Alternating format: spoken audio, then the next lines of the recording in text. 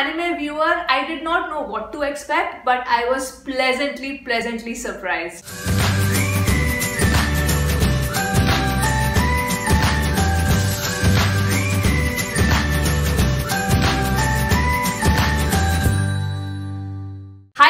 Welcome to I Just React and Review. My name is Ashmita. Hope you all are doing well, and today's review is really interesting for me. I am so excited to share my thoughts because this is the first time I am reviewing an anime. So a couple of weeks back in my community tab, I had asked that if there are any anime fans, and a lot of you gave me your suggestions of what anime I should be watching. You know, I was taken aback by the response, so thank you so much for all your suggestions. So after going through all the comments of recommendations and suggestions, I finally picked Death Note as my first anime watching experience because you guys told me that that would be a good starting point for me to get into anime, and boy was I pleasantly surprised. I did not know what to expect when I started watching this, but the storyline just blew me away. So yes, because I was so impressed by it, I decided that I would definitely be sharing my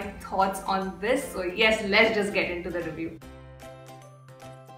I think for me the biggest strength was the storyline because I really did not expect such a unique plot to be there. So to put it very briefly, this story is about a high school teenage boy who discovers a supernatural notebook which is called the Death Note. Now this notebook doesn't belong to Earth, it belongs to a different realm, and he discovers it by accident. The power of the notebook is that if you know the name of a person and if you have the face of that person on your mind and you write the name on that notebook, that person is going to die within 40 seconds. Now Light as a teenager is very intelligent himself, and once he discovers the power of this notebook, he thinks that his intentions initially are very good, that he wants to discard or eliminate all the criminals of the world and make the world an ideal place by using the Death Note. But as he starts getting addicted to this notebook, he starts feeling that he is the supreme power, he can become the supreme power, and he can become the law of the world. Of course, with all these killings going on, there are a set of people, there's a team which starts investigating onto this to catch who is doing all these killings. Such a unique storyline. I absolutely was hooked from episode 1. There are 37 episodes in total, but oh my god, they are just so addictive. I loved the storyline. Almost everything from the animation to the dialogue delivery, I loved whoever did the voices for each and every character. But there are certain things which I did not also like. Probably maybe that's just me, but first I want to get that out of the way. Okay, so the character I really could not connect with was Misa. Now I know she was obsessed with Light and Light's character / Kira. Now I think I understood that yes, she was supposed to be that obsessive about him and had this childlike behavior, but still I really could not connect with that obsession. Also, the female voiceover of Misa was, well, to put it very humbly, was a little tad bit annoying to my ears. Overall, her character sketch was made out to be like this innocent girl who will blindly follow the person that she loves. But I feel that, with her doing all the deaths and she had the second Death Note, I didn't think that she was that innocent at all. She had her brains, but then overall, when her character was shown to be so blindly obsessive with Kira / Light, I just couldn't connect with that, because as second Kira, she was ruthless. She wanted to get the attention, and to get Light's attention, she killed random people. So I mean, not that innocent at all. So yeah, for those who have watched Death Note, please let me know, like, this was my perspective of Misa, but I think her character could have been churned out in a much more complex way, like how L's character was or Light's character was. So even Light's dad, Yagami, Mr. Yagami, I think these characters were churned out really well, but I don't think Misa's character overall was done full justice. There are so many things that I loved about this series. First, I want to talk about the background score. I think the background score was fabulous, especially when Elle, who is the lead investigator in this case, who wants to catch Light, aka Kira, would be thinking and would be contemplating and finding out clues and doing his deductions.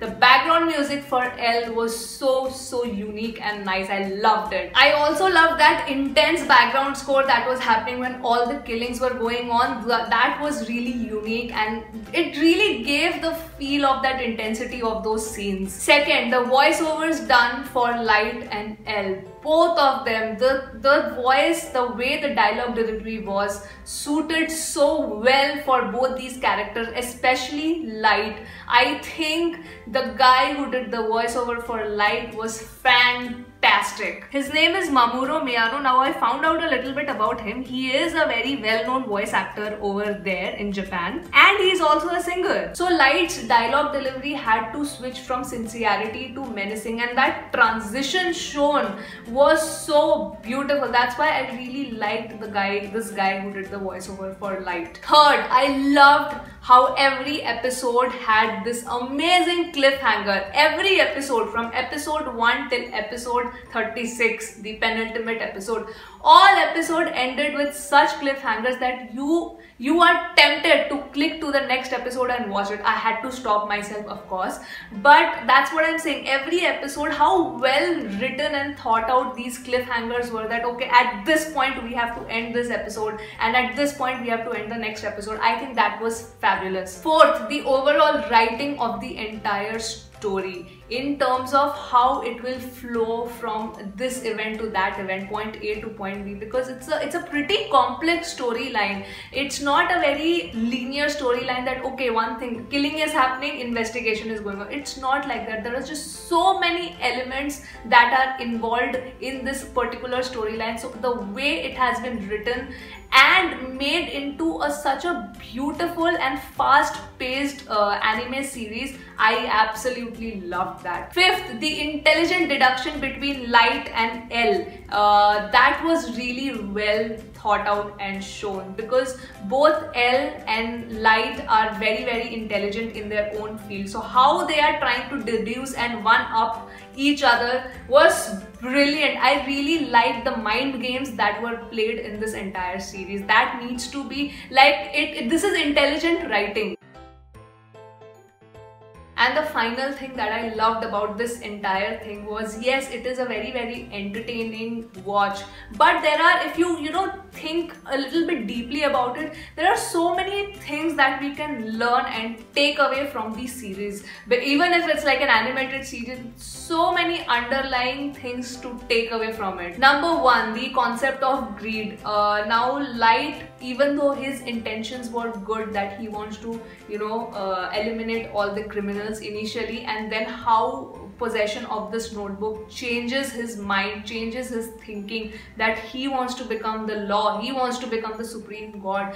The way this greed angle was shown was beautiful, and it has shown that the best of the people can be swayed away by greed. Second, Light's father's character, I think it was beautifully carved out, and there's so much to take from his character as well. How principally well grounded his thinking was. His character shows that it is possible to live life with certain set of principles, and if you are very clear and well thought out in your principle that this is the way of my life, nothing can deter you from your path. Third thing, which is very important thing that we can take from Elle's character. Now Elle is a very intelligent investigator. He's young, he's intelligent, he knows, he can guess all of Kira's moves, but he's also just a human being. At the end, it was shown that Elle was really not that invincible. You can be the most intelligent person,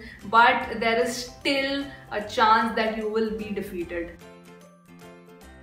Overall, I definitely give this series a big thumbs up. Thank you guys so much for suggesting this to me. Please let me know what is the next anime that I can move on to. This was a good starting point for me because I always, feel that for me the storyline is very important. If the storyline and the narration is done right, whether it is anime, whether it is a feature film, whether it is series, short film, everything will then fall into place. So yes, that was my quick analysis on the Japanese anime series Death Note.